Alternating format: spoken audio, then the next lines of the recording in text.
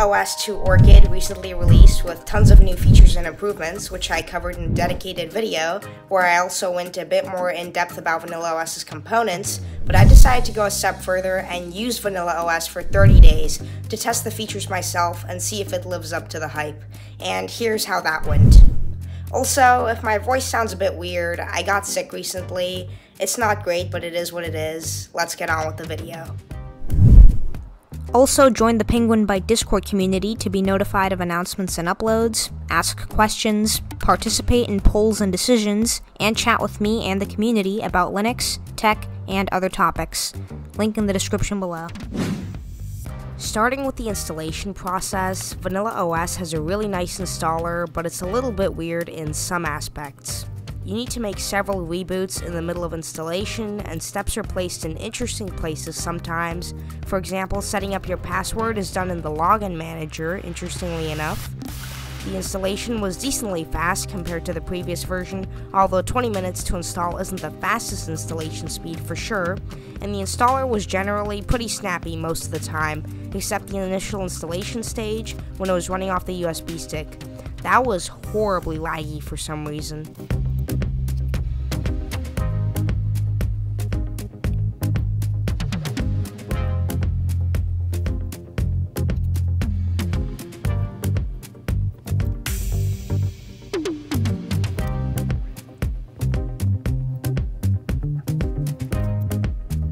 Okay, so I've just installed Vanilla OS, and right off the bat there's already some differences. Like, instead of GNOME console, black box is being used as the terminal over here, as you can see. And, well, once this finishes, there we go. So that's black box, and then also, the font is different, as you can see. I'm not sure what font this is, maybe Inter, but not entirely sure. So yeah, there's already, right out of the box, some differences, but it's actually going pretty well so far. I'm liking Vanilla OS. It's very fast, very good experience. It's, of course, vanilla, too. So yeah, it's going pretty well. On first boot, Vanilla OS was fast and snappy, and of course, uses my favorite desktop environment, GNOME. Stock GNOME with nearly no extra modifications was nice to see, although there were some small changes I noticed. For example, it seems they have replaced GNOME Shell's default font, Cantarell, with Inter, which is more modern and up-to-date. And Inter will become the new default font when GNOME 47 releases, so interesting to see Vanilla OS has already switched. Speaking of GNOME versions, Vanilla OS uses the latest version, GNOME 46, but the file manager doesn't seem to be as up-to-date. One quirk I noticed is that the Files app, Nautilus, is at 45 instead of 46. You can see this clearly over here by this indicator. It's supposed to be on the bottom over here in 46, but it's over here in 45. So that's interesting. I'm not quite sure why the file manager is slightly outdated, but I hope that'll be updated soon. And I just installed Discord, so let me open that. The file manager being a version behind really isn't the biggest deal, but Nautilus 46 introduced some really nice features like a dedicated button for system-wide search, the progress indicator neatly sitting at the bottom of the sidebar, no delay when switching between list and grid view, the path bar letting you click on the name of the current folder or a blank space to manually change the path, and so many more great new features. I wonder why they didn't include the latest Nautilus release. Maybe there was a bug or something, but Nautilus 45 works. It's not a deal breaker. Next, let's discuss the VSO Subsystem, which is Vanilla OS's package manager and system shell. It's really easy to use and functions just like a normal package manager, except there's no sudo, and of course it operates in the subsystem instead of the main system. I can just type VSO install package name to install an app, and VSO remove package name to remove one, just like most package managers, and I've already installed multiple packages, like NeoFetch, HTOP, and even graphical apps like GNOME Tweaks. These programs run like they're native, and they even appear next to your Flatpak apps in the app grid. One funny thing you'll notice though is that apps you install will be called package name on VSO-Pico in the app grid.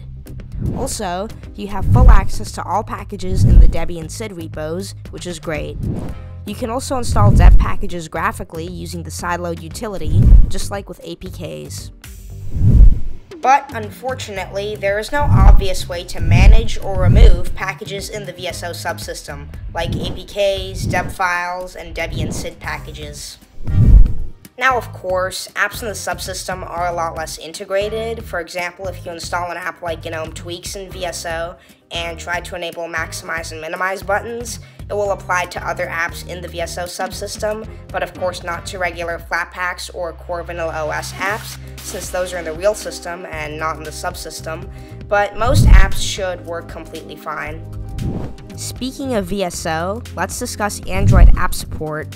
Vanilla OS advertises this feature a lot, but unfortunately, it can be confusing to set up. I first tried running an Android app right away, which didn't work. Even when the APK sideloader said the app installed successfully, I couldn't find the app anywhere. I tried reinstalling the APK app over and over to no result. At this point, I was wondering if something in my Vanilla OS installation broke. Apparently, you can install Android apps with Vanilla OS, so let's test that. If I just double click this APK, okay, install, and that's it.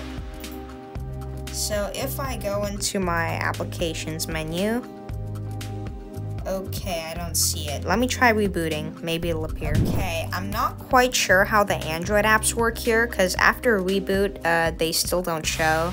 So I guess I'm just gonna have to look more into how this works, but if I can get that working, that's pretty cool. Vanilla OS claims that the Android app should be right in the launcher, but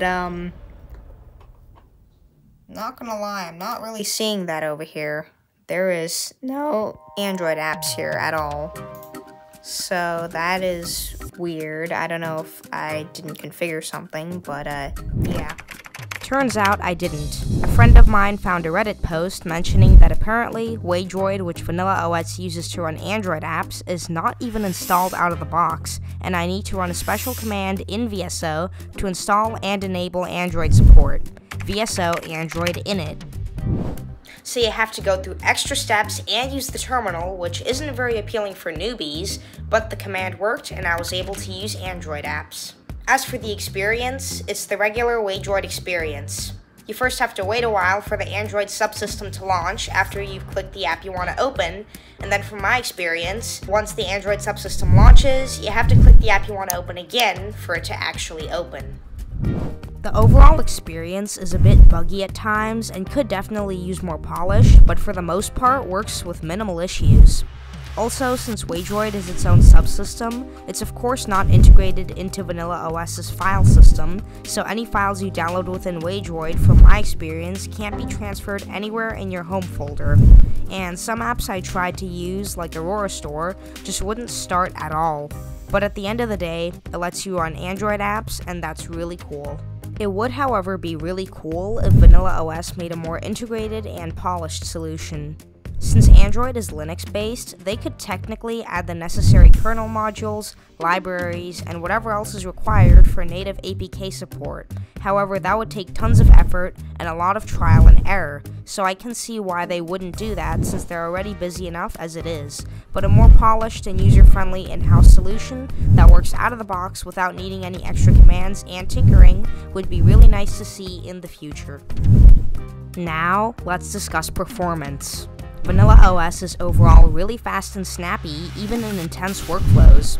I regularly work between many different apps. For example, one time I was working with Inkscape, many Firefox tabs, and Discord, and Vanilla OS managed it really well. Same can be said for gaming. Granted, I don't play the most resource-intensive games out there. I actually rarely play any games, to be honest. I'm just not much of a gamer. But for the sake of testing, I played a round of Super Tux Kart, and it was very smooth. I also decided to test the battery usage. When I started playing Super Tux Kart, I had 37% battery, but when I finished playing, I had 31% battery. So yeah, not that great. This laptop's battery life in general is not that great, and that's reflected here. Next, let's move on to the multimedia experience. Some distros lack proprietary codecs, and it's inconvenient going through the hassle of installing all the codecs I need to play certain videos. And since Vanilla OS is immutable, if it lacked proprietary codecs, it would probably be a pain in the ass to install those codecs. But luckily, it seems Vanilla OS has all the necessary codecs. Also, usually to watch videos shot on iPhones and iPads, I need a specific GStreamer codec that it seems most distros don't have installed, and I can never figure out how to install. And as usual, when trying to watch those videos on GNOME Videos, or Totem, the default video player for most distros, including Vanilla OS, I get a codec error. But interestingly enough, I was able to play the videos just fine using GNOME's new video player called Showtime, which is really beautiful and always works like a charm, and it seems to be the default video player in GNOME 47, which just released yesterday at the time of recording this portion of the video. Update: Totem doesn't give a codec error when playing iPhone video on Vanilla OS anymore. It works perfectly fine now, so that's cool. Also, Vanilla OS plays 4K video at full screen without any lags or stutters. It plays it perfectly, so that's great to see. And now for the errors. I've basically had none, except for a few.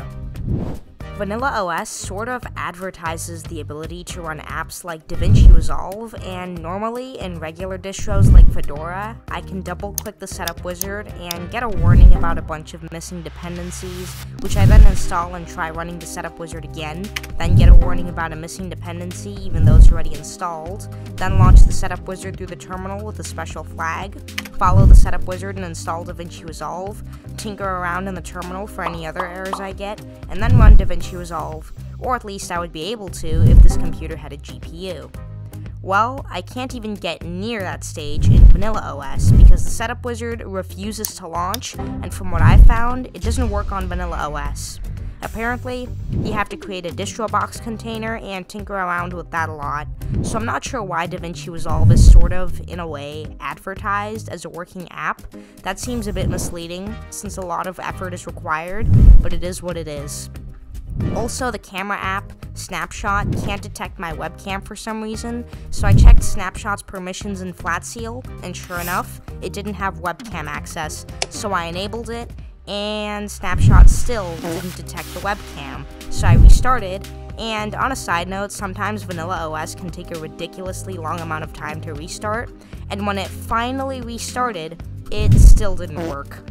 I'm not sure if I missed a permission in Flatseal, but the older webcam app, Cheese, worked without any issues. Also, the indicator, which lets you know if your webcam is actively recording you, a feature introduced in GNOME 45, didn't appear while using Cheese, so that's weird. I also had a few minor freezes here and there.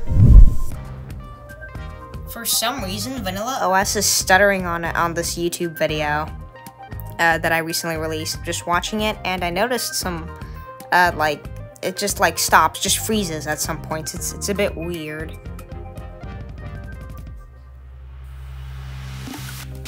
As you can see, there was just a freeze there, and there.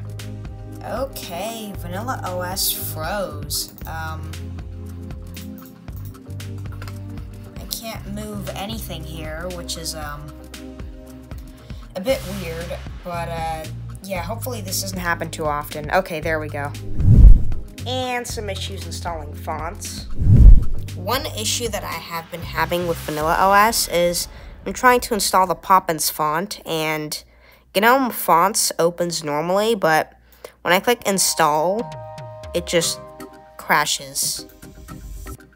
Every time. It never actually installs, it just crashes. Let's try this with another one.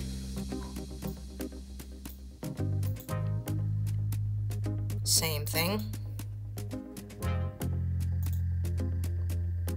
Same thing. It just crashes. It doesn't work for some reason, so I guess I'm gonna have to manually install Poppins, which is a bit, inconvenient, but what can you do? So yeah, I'm not sure why this happens. Maybe it doesn't have access to the fonts directory, because if I do remember correctly, it is immutable, so I'm gonna have to find the mutable fonts directory if there is one then. Yep, just as I thought, I cannot create a new folder for Poppins. I cannot drag my Poppins files in. Yeah, this is an immutable directory for some reason, which is a bit stupid. Okay, never mind. In .local/share/fonts in the home directory, it appears that every time I clicked install and it failed, it did actually install the fonts, but like instead of showing installed, it put multiple copies for some reason, which is weird, but whatever. I'll just now copy all of my, well, let's just delete these real quick, except for rope, because that's a certain font that I need. Let's do that.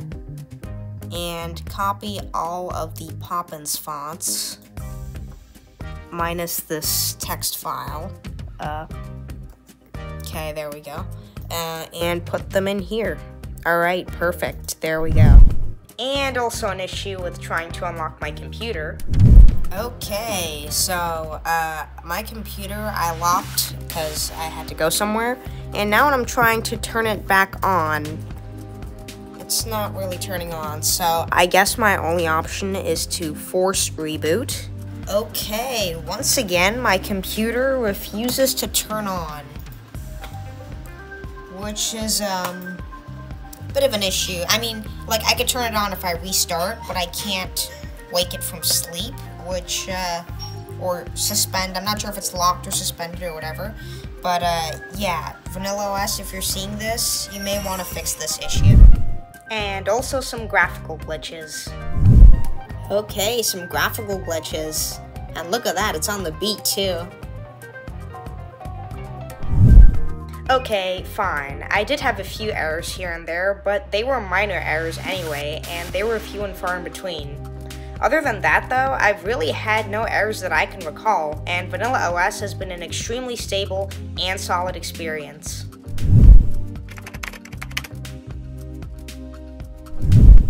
Vanilla OS is the first immutable distro that I've ever used on real hardware, and it's been a really smooth and stable experience out of the box. It just works. I would just open my laptop, log in, and get to work, and it works perfectly. I didn't run into any weird errors or anything. Vanilla OS also auto-updates in the background, which is nice and convenient. Overall, it was a great experience, and I would definitely recommend it to people. But not to newbies. Not yet, at least. It's really close to being a great beginner distro.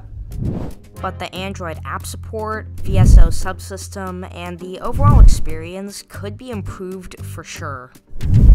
But for such an ambitious release, Vanilla OS knocked it out of the park and did a great job. Subscribe if you like my content, and let me know your thoughts in the comments below. If you really like my work and want to support me, I have a PenguinByte channel membership with 2 tiers. A King Penguin tier, which gives you a PenguinByte badge next to your username, access to exclusive emojis, and priority reply to comments, and an Emperor Penguin tier, which gives you everything in the King Penguin tier, plus shoutouts, members-only content, VIP Discord access, and more. Check them out by clicking the join button below. Thank you to my YouTube members for supporting my work, and all of you guys for being part of the community. And thanks for watching. See you next time.